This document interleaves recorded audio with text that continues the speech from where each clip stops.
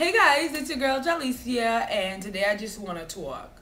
Before I get started, let's all side-eye the guy outside with the lawnmower or hedge cutter or weed whacker, whatever that is, because clearly he don't get that I am in here recording, okay? I'm gonna need you to take it 2 steps back. I want to talk because, you know, I like when we get to know each other, and girl, you know, she got a story for days. So I want to tell you guys this one story. And it's very monumental into my life and what helped me look at things in a different light. Okay, I believe I was 19 or 20, and me and a group of my friends went to the club. Sidebar, it's a group of friends that I'm no longer friends with, and you'll see by the end of the story. Okay, so me and my friends, we was in the club, we getting it, boom, boom, we doing our do. You know how we do when we get in the club, girls. And this drag queen type guy was in the club as well. Now, I didn't see him at first. My friends saw them and they was laughing and carrying on. You know how, I can roll my eyes. You know how people do when they see, you know, people that's outside the norm. They make fun of gay people. They make fun of trannies. They just do. So they started laughing, and of course, because I obviously was not grown up enough, I was laughing as well because he had these rundown shoes on and he was not in a transition. I mean, he just looked like Joe Torre put a dress on and a wig. Like, literally, no makeup, just red lip. Like, it was just a hot mess, whatever the case may be, but he was looking a mess. Everybody in the club was teasing and laughing at this guy, including myself. It was just ridiculous, and looking back on it, it was had to have been so humiliating for him, but I was cracking my ass off. I'm just, you know, if I check everybody else, I gotta check myself. I was dead wrong, but I was laughing my ass off. So he was in there with his little friends, and, you know, they got into it with a few people, and I guess they decided to leave. I don't know. After I laughed for 10 minutes, I moved on to something else to laugh at. Okay? Alright. So this is where the story starts getting interesting. Now, he's gone, okay? It's the end of the night. We're leaving. I know you guys know I don't drink. So I'm stupid high at this point. So all my friends drunk. I don't drink. So I'm always a designated driver. And I be telling them, like, you don't see the driving while buzzed commercial? So we're in the parking lot. Now, mind you, I told you how we were all laughing hysterically at this guy, right? Okay. We're going to call him Jerome for the sake of the meeting. So I told you how we were all laughing at Jerome because Jerome was a man in a dress. All right. So I'm in the parking lot, which we're leaving now, whatever the case may be. We 6 deep. So it's 4 in the back, 2 of us in the front. So we're driving out the parking lot. There's a commotion like on the other side of the club. But where we were parked at, the parking lot, you had to go around and like go around the back of the club to leave. So obviously there was traffic. Okay, so as the cars are going up, because it's not bumper to bumper, they're just, people are slowing down to rubberneck, you know, to look and see what's going on. So, you know, we did the same. So we're driving up, and I see Jerome on the floor, like on his back, and 4 men like jumping and beating him up, like beating him down. I'm talking about for life. And his 3 friends are on the side, like in the back of him, trying to pull them off. But they're screaming. It's girls. They're actually girls. So they cannot get these men off of them. Now, mind you, I told you the traffic was backed up, right? So 11 people done passed and saw this, laughed and everything, and kept driving. But you know, Captain Saberhood couldn't do that, right? I couldn't. I really couldn't, because something in me, I just cannot deal with stuff like that. Now, mind you, we always cackling at this motherfucker, right? So I stop the car. I jump out. No. I can't fight no man, but I'm going to do something. So I jump out. It's a piece of plywood on the floor. Yes, girl. You know, the clubs in the South, it's like barnyard style clubs sometimes. It's not actually a building per se. So it was like wood. God, I picked up the plywood. Blam! On the back of the one boy back. He fell off. Everybody looking at me. So at this time, they stop. Jerome jumps up and takes the opportunity and darts it. Hits it to the highway, right? He's running, he's running, he's running. So everybody's looking at me. So I'm going off at this point. I'm going ape shit. I'm like, who the fuck y'all can get it? Y'all, I'm going off. Now, mind you, it's 3 men. I done hit one with the plywood. And that shit was heavy too. I got me a splinter, by the way. But I hit him with it to get him off of them. And so now they looking at me. So now 3 of them in my face. I guess because I'm just a female. I don't know what the bouncers were thinking. But the bouncers intervened. So the guys didn't touch me. Fuck them pussy ass niggas, okay? At this point. But I didn't get hit. But I was able to hit them and allow Jerome to run away. So they pushing me in my car saying, go. You know, people talking shit. She need to mind her business. All this extra stuff. But you know, I'm in the car. I drive off.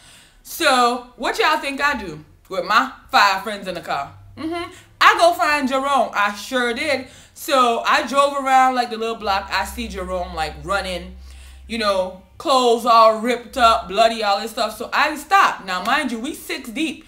I did squeeze Jerome in the car. I did. Now, mind you, I don't know him. He could have killed me. He could have, you know, started the whole fight. He could have pulled out a gun. You don't know what could have happened. But I picked him up because I felt bad, okay? Anyway.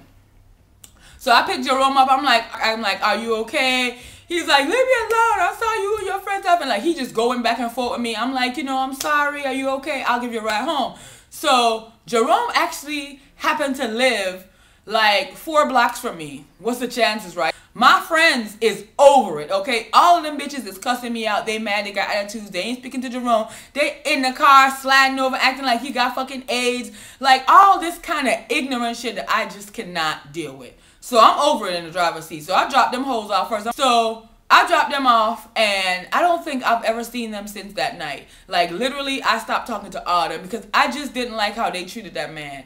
I am not the type of person to ever treat anybody, whether you have a terminal disease or not. You could have leprosy, you could have psoriasis, you could have all those things. I don't make people feel like I don't want to touch them, even though I'm human. Sometimes I be like, I don't want to touch them. But you don't make people feel like, I just don't like that kind of shit. And this guy just got his ass whooped, right?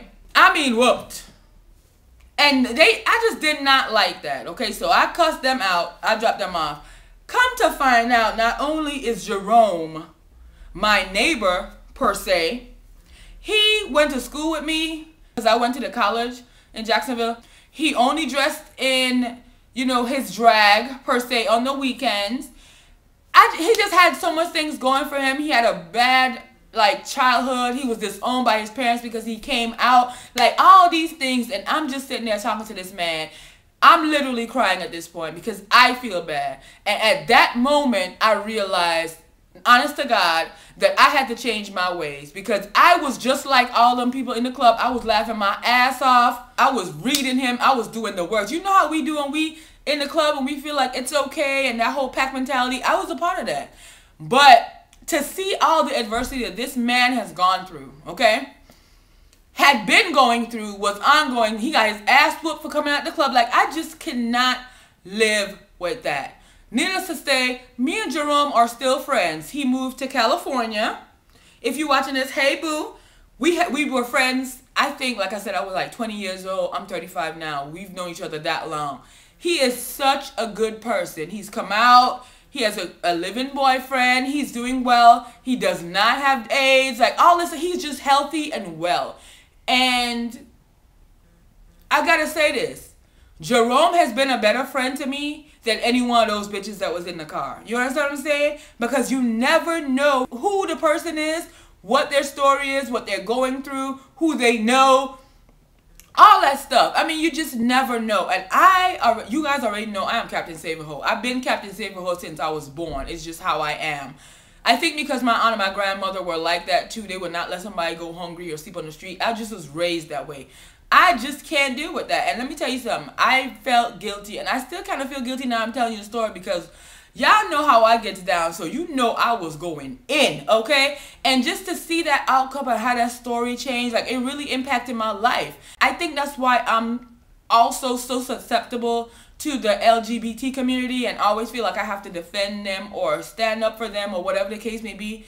And in my own personal life, because I have, you know, lesbian and gay friends, homosexual and tranny that I've been friends with since I was in like the 4th grade. Hey boos, y'all know who I'm talking about. And we still get it into this day. Like, I love them. I think maybe because as a child I felt like a loner and I felt like no one defended me. That, along with my grandmother and aunts being so caring and considerate to other people's feelings, it It raised me to be very, very tolerant and considerate and be able to put myself in other people's shoes and really see and feel what they're going through. Now, I know you're like, what's the point? Why'd you tell me this story? I told this story to say, most of the time when you're not part of the solution, you are part of the problem. And if you're one of those people that continuously sit back, and this is not for just LGBT community, this is when you see somebody being bullied, when you see old people getting pushed out the way, anything. Like, it's our responsibility to do something. Now, I'm not saying go whoop somebody's ass, especially if you cannot fight. But I am saying you have a voice and you are able to use that voice. And we all need to make a change to make life better for someone else, not just ourselves. Think about if you go around your life hating, and your child ends up gay. Imagine what kind of karma you already put forth for that child. Like, people need to take that kind of stuff into consideration, and I definitely do. But I want to share this story just to let you know you never ever know how small or big you can impact somebody's life. And if that little voice is telling you to do the right thing, I urge and implore you to do the right thing. Each one teach one is a philosophy that I do live by, and I also feel that we are responsible for paying it forward. So hopefully you get something from this story. Hopefully me doing something encourages you to do something as small as writing a blog, telling someone hello, not treating someone like an outcast. All these things are important. So I just wanted to share this story. This story really came about because about 2 weeks ago, I saw people on YouTube like going in on gays. And then I went on Twitter and they were like going back and forth. And I'm just sick of that. Like, in 2014, if you don't like homosexual people, something's wrong with you. Because they're here, they're queer, and what we gonna do? Like, get it together. Now, I know this video was a lot more serious than I usually give you guys, but I hope you see that it was for a reason that I told this story. I definitely hope you were entertained and got something from it. And if you have a story that you also would like to share about a changing moment, about when you spoke up for someone, when you helped someone, when someone did that for you, leave it down below because I'm sure it will inspire others to get the courage to do that. All right? Thank you guys so much for all your love and support. You always come here and take care of your girl, and I definitely do not want to go unappreciated, okay? If you're interested in this makeup look, I do have a tutorial for it, so it'll be available. If it's not already available, it'll be available within the next couple of days, all right? Peace out. She works hard for the comments, so you better hit that like.